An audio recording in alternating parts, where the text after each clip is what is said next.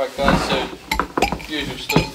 First section's embargoed so it's finished, and then we'll break into a section for the papers. As I mentioned, we've got a hard stop at 1:20, so appreciate your help with the questions. We'll get around as quick as we can.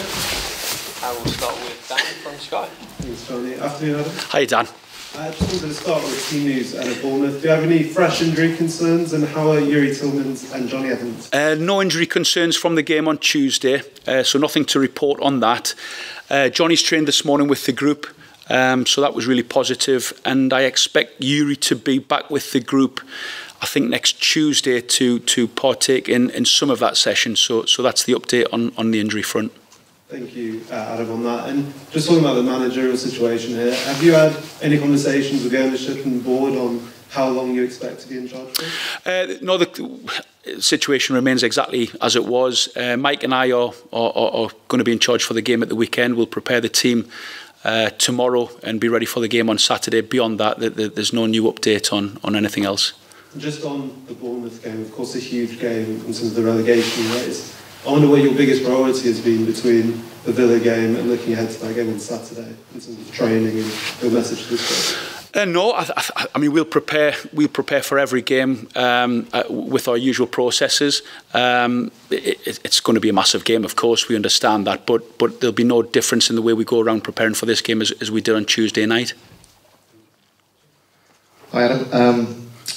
What's the biggest challenge for you and Mike in this situation? It's a tricky one, obviously, that goes without saying, but what's the biggest challenge you faced responding to the situation?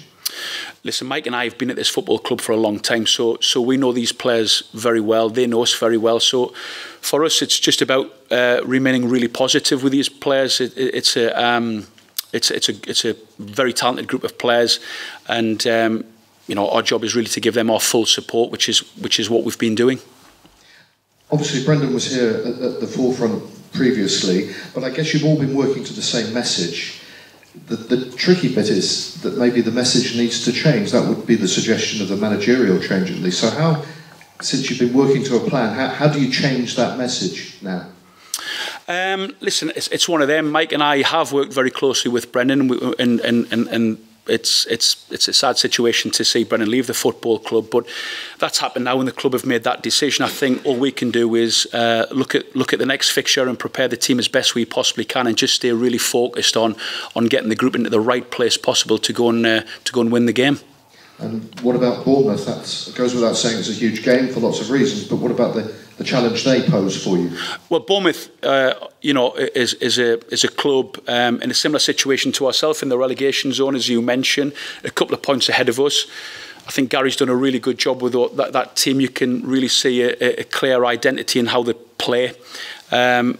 A side who play very much on the front foot, so we have to be ready. We know there's a big challenge ahead come Saturday, but with a day to prepare tomorrow and get the players into the best possible place to be ready for that game, I think it potentially is a fantastic fixture. Thank you. Adam, good to Thank you very much. Hi Adam, hope you're doing okay. I wonder how the players have reacted from what you've seen to you and Mike taking charge of things over the last couple of days. I know there's been a game in there as well, but have you seen any different kind of reaction to the players at all? Well, we've had such a busy week, like you mentioned, with the game on Tuesday night. So I think it was a simple case of getting everybody's mind on that game for Tuesday. The players had a recovery day yesterday. Those players who played in the game on Tuesday continue with the recovery protocols today, and it's the players who didn't play on Tuesday if had the training session this morning. So tomorrow will be our first time to get the group back together as a full group. I have to say, I thought the spirit in the team on Tuesday night in the game, although the result didn't go our way, I thought the spirit in the team was really clear to see, and I think that was backed up by the Leicester City fans on the night. I thought the King Power was really loud and fantastic and really behind the team, and we'll be looking for the same come Saturday.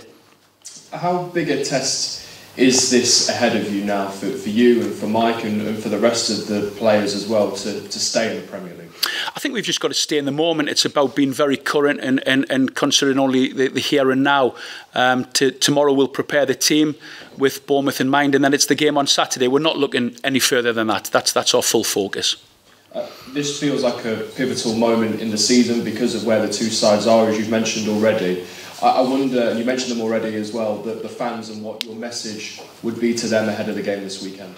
Well, we just want those, those players that we have here to get the full backing of the fans. You've got to get right behind the team. If you're a Leicester City fan and at the King Power on Saturday, we'd love that. We'd appreciate that. And if it can be anything like it was on Tuesday night, then I'm sure it'll be fantastic. Adam, thank you very much. Thank you. Thank you. Cheers, guys. Unless there's any more for this section, we'll move on to the written section and lift that embargo. Thanks, guys.